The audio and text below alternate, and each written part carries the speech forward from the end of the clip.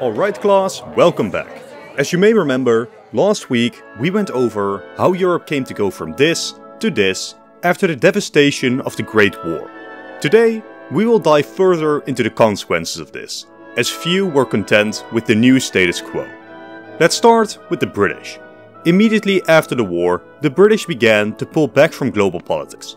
The war had exhausted them, as they provided the funding for most of the Entente members. And to make matters worse, it was Britain that committed the most to allowing the White armies to achieve victory and reinstall Nicholas II on the Russian throne. So, with all of this effort, what did Britain have to show for it? They got some minor colonial possessions in Africa, but they had to give up all of Ireland due to steep American pressure. Quite frankly, the Brits were sick of it all. The new focus for London was simple. Repay the American debt, restore and improve the British economy, and attempt to restore ties to the empire, focusing inwards. The British message to the world was simple. The future of Europe is theirs to decide, with the French basically having to assume the full weight of peacekeeping. But France wasn't doing too well either. Yes, they had regained the Alsace and gotten some German war reparations, but they soon realized they had no way, except for a full invasion of Germany, which nobody was enthusiastic about, to actually enforce these payments. With the German economy in shambles, within 2 years they already struggled with repaying the French. The French needed a new plan, and appealed to the Americans for aid. With American arbitration, a new plan was set up. America gave cheap loans to the Germans, the French were repaid by the Germans, and the French would then repay their debts to the Americans. A perfect agreement I see nothing wrong with. But this cooperation would go even further. France was hungry for coal, something they had lacked in their own empire. Failing to secure any new coal supply from Germany, France would pressure Germany to open up their economy, allowing the two European giants to work ever closer together. This tacit approval by America, and especially France, would slowly legitimize the Weimar democracy. Even better, these economic cooperations made the way for the Weimar miracle, where German industry began to boom, and the German economy recovered insanely well. By the end of the decade, Germany had returned as a respected, democratic, European great power. And this German return to relevance was mostly fueled by developments elsewhere. Italy, despite gaining far more territory than they bargained for, still fell into a deep, deep recession. This would radicalize the Italian people, and by 1920 it seemed like Italy was ripe for a civil war between the socialists, the nationalists, and the government. Victor Emmanuel, seeking to save his nation from such destruction, allowed the radical nationalists into government, soon leading to the complete fall of Italy into a dictatorship. With Britain remaining silent on the matter, Italy began broadly proclaiming their natural hegemony over the Balkan. With these new threats, France and Germany came to align ever closer together to preserve European stability. But an even bigger threat was forming in the east. With Tsar Nicholas restored to power in Russia, he began to strengthen his grip on power. His experiences in captivity by the socialists only further deepened his belief. He mustn't trust the people. He cannot give in to popular demands. His task was made easier by the culling of the nobles by the revolution. Almost never before had a Russian Tsar been so absolutely in control of his nation, and Nicholas set out on a singular goal: restoring his empire fully. Soon though, he would realize that he couldn't simply seek massive reconquest in Europe, or he would face a massive coalition he couldn't hope to beat, especially considering the risk of a Japanese intervention from the east. So Russia would adopt a policy of détente towards Europe, trying to get British, French and German assistance in industrial and military developments, positioning Russia as the bulwark of Europe, the first line of defense against the rise of China and Japan. This Russia-Japan rivalry would be the center point of the largest conflict of the time. Yet despite all of these tensions and more, the world remained peaceful. That is, until a major recession hit the United States, the largest economy on the planet. As the fallout of the American economy collapsing cascaded throughout the world, everything would be forever changed. Britain was hit less heavily than expected, as their empire-focused economics had somewhat shielded them. Yet, for them, the crisis only reaffirmed Britain has to stand alone and cannot rely on the United States. In Russia, Nicholas II could only further consolidate control as a result of the crisis, while in Japan, the military began taking over more and more from the civilian government, undermining the vibrant democracy that Japan had before this. In Germany then, their economic miracle would finally slow down, and it was time to truly test the strength of the Weimar democracy. But luckily for all of us today, the German institutions held true. Yes, radicalism began to rise, and fast, but the government managed to remain in power, successfully convincing the people that the economic crash would be temporary.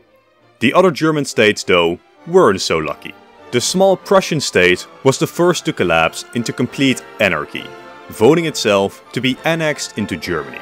Yet, before the German government could even consider accepting, the Polish minority would launch their own protests, demanding unification with Poland instead.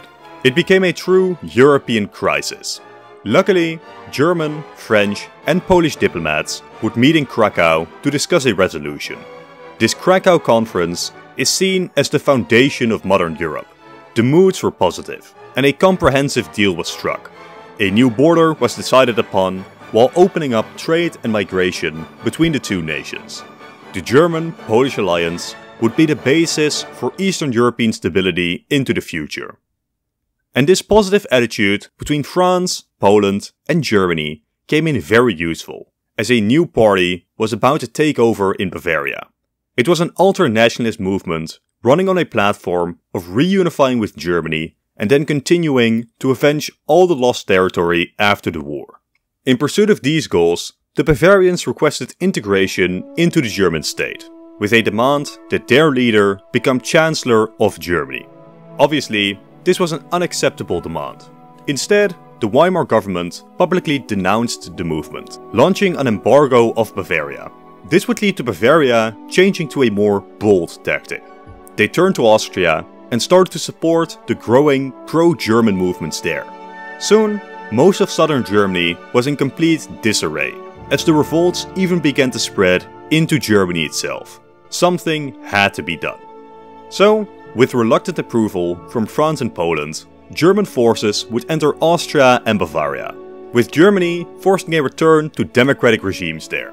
While yes, this had ended the crisis, it immediately started a new one. This new situation raised serious questions as to what the point even was to have Austria and Bavaria be independent now. This led to a final reality check for France. This was their last chance to intervene. If Germany is allowed to achieve their full reunification, France would have no hope of standing up to Germany by themselves. After several high-level meetings, the French realized the only way to stop unification now was war, which was far from guaranteed to work. So instead, they doubled down on the Franco-German partnership. The German unification was allowed to go through, and the Franco-German-Polish alliance was born. I'm sorry for the quick intermission, but by far most of you aren't subscribed. To keep up to date with the 2 videos I release every single week, consider doing so. Thank you. But that was Germany, an unlikely success story of the Versailles peace deal. Many other regions were far less lucky. One of the first issues came from the Caucasus. The Union there was troubled from the start. So many dividing lines ran through the nation, their only unity came from fear of outside invasion. The Union was very weak. Azerbaijan would be the center of the crisis that destroyed the Union. They would successfully work with European companies to extract their major oil reserves. Yet, the Azeris refused to share this wealth with the rest of the Union. This economic inequality would be the final straw. Georgia and Armenia would break with the Union and seek protection from the Russians. Within a year, Russian forces would completely overrun the remaining Union state. Russia had catapulted back to the world stage, and they weren't done. The Balkan peace deal had left the region volatile. Border clashes had become extremely common, and the air was ripe for a full conflict. Especially Greece was tense. They had gained so much territory, by far most of which was not even close to being Greek. Atrocities were common, and Russia and Italy began pulling some strings. Turkey and Bulgaria would jointly start a war against the Greeks. Greece held the best they could, but they were on the losing end.